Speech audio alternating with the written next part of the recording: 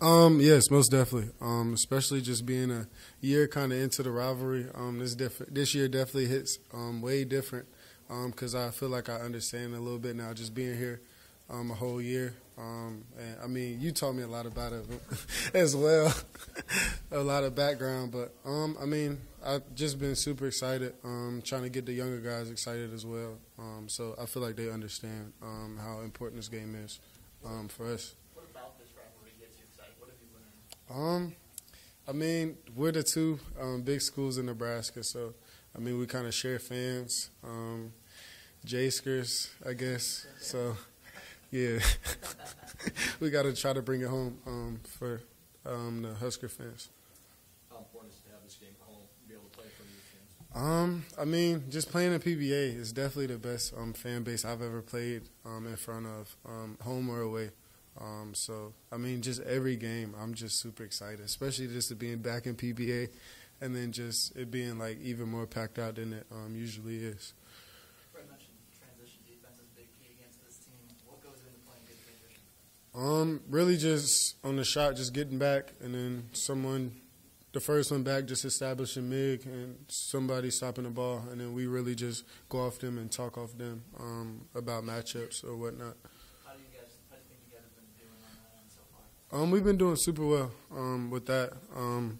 I mean, the coaches they've been stressing it. Just like last game, it was rebounding for us. A big focus this game is transition points because that's where they get a lot of their buckets. Speaking of rebounding, you got defensive boards after kind of putting yourself with the bigs in practice. Did you see that mentality kind of shift, not only just for yourself, but with the rest of the guys to be more assertive on the glass? I mean, I feel like I'm the hustle guy, defender, rebounder for this team. That's my role. So, I mean, I want to. Me and Coach Nate, we set a goal, just 6 rebounds a game at the beginning of the game, and I fell way short of that first game. Just watching a lot of rebounds I could have got, just waiting for D-Walk to get it. But like I said, he's boxing the bigs out already, so us guards just have to get in there, help him rebound, because he's already going to have a lot to handle. Fred mentioned that he wants to see you guys as the guards get the shooters involved a little bit more. Have you seen, when you guys watch them, have you seen opportunities for that, and how do you guys find them better? Most definitely. Yesterday, I talked to Zoe. I was like, we got to get shooters involved these next 2 days of practice, just because they haven't seen a lot of looks in the game. Because I know with our shooters, like once they see it go in, they're not going to do a whole lot of missing, especially with Casey. So just getting Casey the ball, just keeping him in good spirits, because he probably hasn't struggled like this in a long while. So, I mean, I just been talking to Casey a lot because he kind of pump fakes a lot. So I've just been telling him just to shoot the ball. We believe in you, just stuff like that. So he shot it really well the past 2 days. I know everyone was pretty excited about the way Ed played on Friday. Mm-hmm. Have you had conversations since then? How did you react to the game on Friday? I mean, it was something I expected personally, just kind of being around Ed. I mean, his girl does my hair. Ed's around, so we kind of have talks. So, I mean, just telling Ed to stay ready because, I mean, everyone saw the work. So just whenever his time come, he was ready to perform. So, I mean, he's been having good weeks of practice and really just, like, found his role and rebound, energy, and run. So, I mean, Ed's been doing that really well. And, I mean, he looks to carry that on going into the season or keeping it up. You obviously know Bryce and what he's capable of Yeah. more than anyone. Have you been surprised with his output over the first 2 games, 25 and 29? Nah.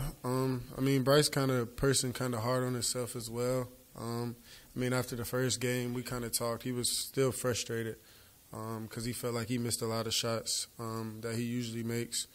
So, I mean, just wanting to be better every day and just try to outdo yourself. I mean, yeah, I feel like that's why he's the kind of the person he is.